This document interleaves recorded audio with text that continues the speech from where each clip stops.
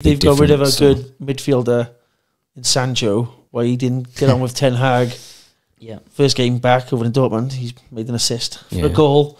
He's got blistering pace. For me, like you said about Barnes in the midfield, he's a different type of player, isn't he? Yeah. Down the wing if you need him, can play inside, but he would have made a good addition if he could have slotted him in with his personality, I suppose, and made a difference to that side. And you won't see him back in a Man United shirt unless Ten Hag leaves. Just come back to your Sancho point. I think he would have been a good foil and could have had a good partnership with Højlund. I think they would have worked quite well together, those two. Sancho's just quite composed on the ball. I remember a few goals he scored in the box. He's got a bit of ice cold about him sometimes. But as you say, attitude hasn't worked.